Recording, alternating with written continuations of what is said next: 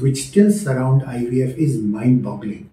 As an IVF expert, you would expect that everyone would understand the science behind IVF. They were taking the eggs, adding the sperms, making an embryo and putting it back inside the uterus.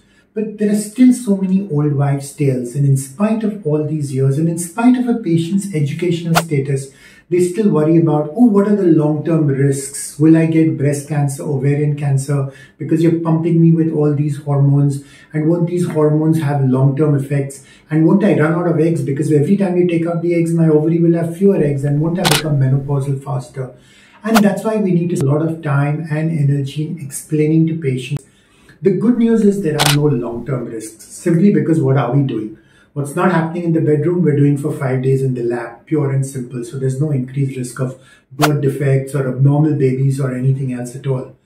It's also equally important to remember that every month a woman, when she grows follicles, 39 of those follicles die anyway. And that's why women become, when we do IVF, we're only trying to rescue the eggs which should have died.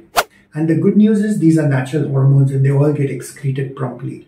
So remember, we're not using you as a guinea pig. Millions of IVF babies have been born, and it's a safe and effective procedure provided you find a good IVF doctor.